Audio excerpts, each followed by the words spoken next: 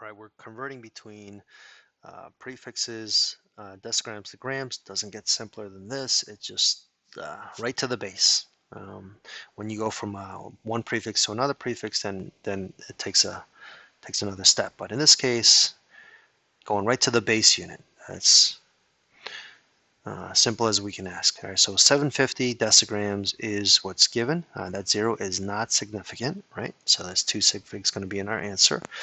All right, decigrams, and we're going to need a conversion factor to take decigrams into grams. All right, so we need decigrams on the denominator and grams in the numerator, so that way we can cancel out what we don't want and end up with what we want.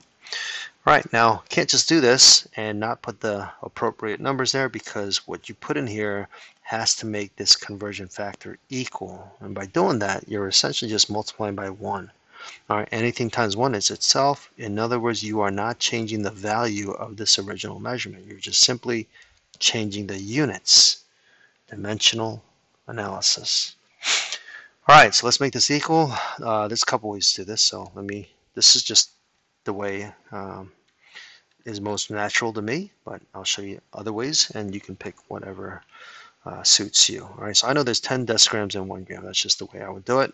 And you're dividing by 10, so it's going to be 750. I'm sorry, 750 is going to be 75, and the unit we're left with is grams. Now, if you want to use one of these other conversion factors, they're all the same.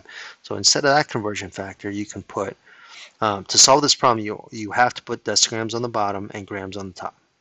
But you can use different numbers here.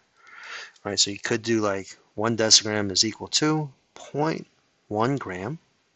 So if you prefer that, or you can go with like 1 decigram is equal to 10 to the negative 1 gram. If you want to use that method. 10 to the negative 1 is just you're reciprocating it, and you end up with what I just did. But if any of those works, you're going to get the same answer. So really, whatever you're more comfortable with, do it, because any way you want to get the right answer. All right.